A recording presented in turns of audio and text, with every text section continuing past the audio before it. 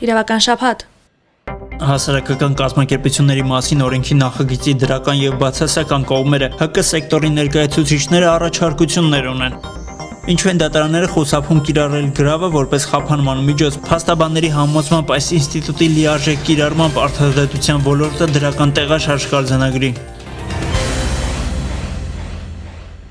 Նոյեմբեր ամսին շրջանառության մեջ դրվեց հասարակական կազմակերպությունների մասին նոր օրենքի նախագիծը։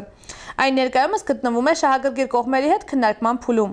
Նոր կարգավորումներին են անդրադարձել հենց հասարակական կազմակերպությունների ներկայացուցիչները։ Մանրամասները Գևորգ Թոսունյանի պատրաստած ռեպորտաժում։ Հասարակական կազմակերպությունների ոլորտն այսօր բաց է եւ խոցելի։ Արդարադատության նախարարության կազմակերպական իրավական վարչության պետ Նորայր Բալայանը նշում է առկա խնդիրները։ Հասարակական կազմակերպությունների տարբեր տեսակներ չունենք, նշվեց այդ գիտահետազոտական կենտրոնները, որոնք լավագույնն են աշխարհում, դա չկա մեր մոտ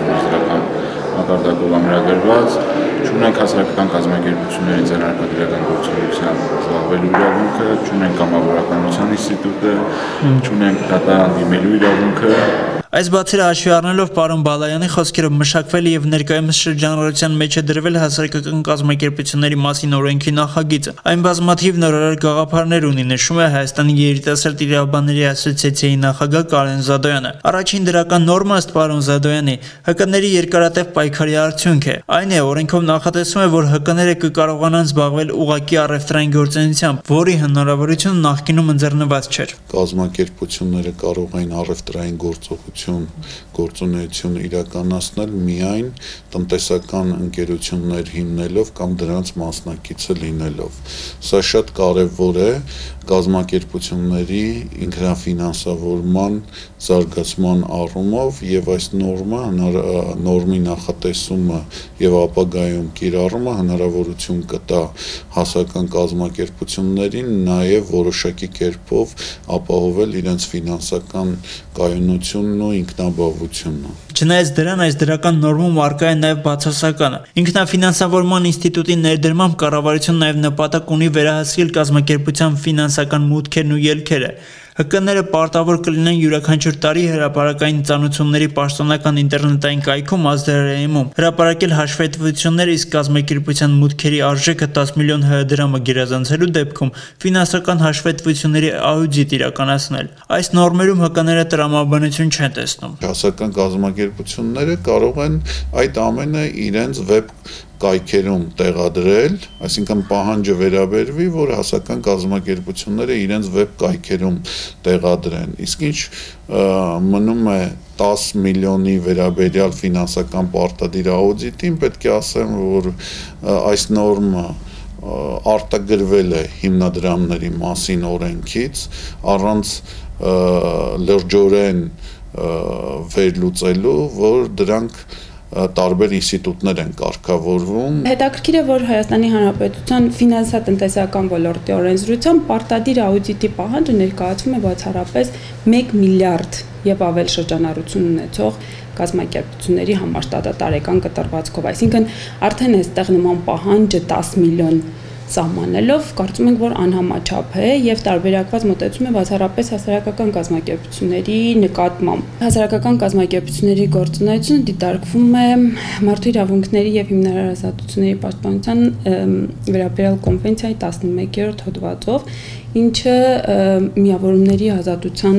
հնարավորություն է տալիս։ Տեսեք, ինքը հենց ազատություն է, այսինքն այս պարագայում երրորդ կողմի միջամտությունը պիտի խիստ սահմանափակ լինի եւ բացառիկ դեպքերում։ Հայկուի Հարությունյանի խոսքերով նոր օրենքն ունի եւս մեկ խոցելի կողմ։ Նախագիծը սահմանում է կառավարման մոդելն ու ընթացակարգերը։ Սա նույնպես միջամտություն է կազմակերպության գործունեությանը։ Կարող է պետությունը առաջարկել կառավարման մոդելներ, այսինքն սահմանել, թե ինչ տեսակի կառավարման մեխանիզմ կամ համակարգ կարող է ունենալ կազմակերպությունը, բայց ոչ մի պարագայում դա չի կարելի պարտադրել։ Ստացվում է, որ պետությունը ստանում է վերահսկողության իրավասություն։ ՀԿ ներկայացուցիչներն առաջարկում են օրենքով նախատեսել, որ կազմակերպություններն ունենան վեբ կայք, եւ 10 միլիոն կամ ավելի շրջանառություն ունեցող կազմակերպությունները հաշվետվությունները հրապարակեն սեփական կայքում։ Բացի այդ, նրանք հորդորում են արդարադատության նախարարությանը որևէ կերպ չմիջամտել կառավարման գործընթացին, բացասականից անցնելով դրական կողմերին։ Օրենքը նաեւ նախատեսում է, որ ՀԿ-ները կարող են դատարանում հանդես գալ որպես հայցվոր կամ պատասխանող, պահպանող։ Սա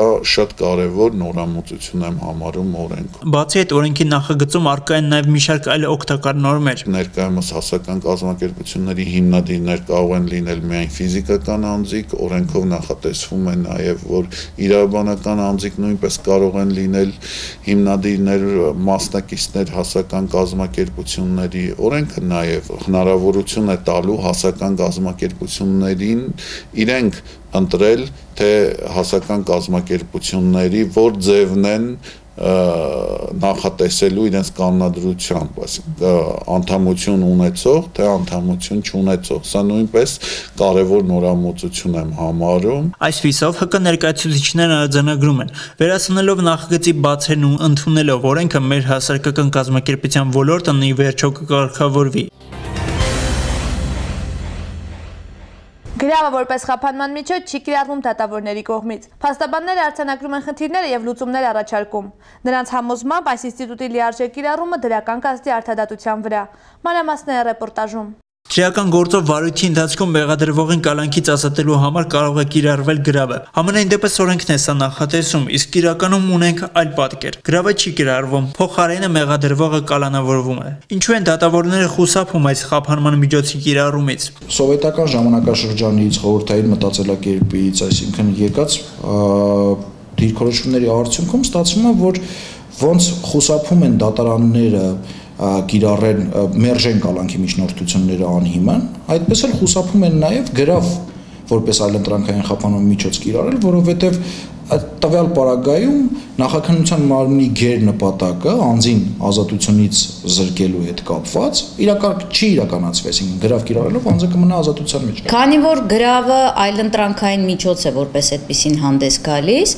այսինքն դա դատարանի նաև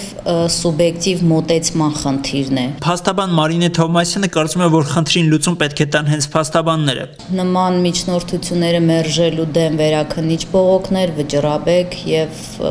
եվրոպական դատան համապատասխան գանգատներ ներկայացնելով, այսինքն մեր պայքարի միջոցը դա է, զուտ նաև օրենսդրական առումով։ Քրեական դատավարության մասին օրենսգիրքն ի սկզբանե նախատեսում էր գրավի կիրառում միայն ոչ մեծ եւ միջին ծանրության հանցագործությունների կատարած անձանց նկատմամբ, սակայն այս նորմը նույնպես փոփոխվել է։ Վճռաբեկ դատարանի նախադեպային որոշմամբ տվյալ արգելքը, տվյալ սահմանափակումը վերացվեց եւ գրավը թույլատրվեց ցանկացած ըստ ծանրության բնույթը հաշվի չառնելու գրավ կիրառել։ Սակայն այս պարագայում եւս գրավը չդարձավ ինքնուրույն խափանման միջոց, թեկուզ այլընտրանքային, սակայն ինքնուրույնություն ձեռք չբերեց։ Գրավի լիարժեք կիրառման արդարադատությունը ոչ թե կտուժի, այլ կշահի։ Բացի այդ կապահովի նաև մարդու իրավունքների պաշտպանությունը։ Գրավի կիրառման դեպքում քրեակատարողական հիմնարկների հարցը կլուծվի։ Բոլորս գիտենք, որ գերծանրաբեռնված են հիմա։ Բացի դրանից գրավի պայմանների խափանման խախտման դեպքում օրենքը նախատեսում է, որ գրավի առարկան, լինի դա անշարժ գույք, լինի դա դրամական միջոց է դեպոզիտ մուտված, կարող է որպես պետության եկամուտ ճանաչվել դատախազի միջնորդությամբ, դատարանի որոշմամբ։ Այսինքն տվյալ պարագայում նաև պետությունը նախաքննություն իրականացնողը որևէ խնդրով կաշկանդված չէ, այսինքն ապահովագրումը ըստ էության գոյություն ունի։ Սահմանադրությունն արձանագրում է, պետությունն ապահովում է մարդու եւ քաղաքացու հիմնարար իրավունքների եւ ազատությունների պաշտպանությունը միջազգային իրավունքի նորմերին եւ սկզբունքներին համապատասխան։ Ահա այն առանձնացրել է իրավական շաբաթը ձեզ համար։ Իրացրեք իրազեկ լինելու ձեր իրավունքը, կհանդիպենք մյուս շաբաթ։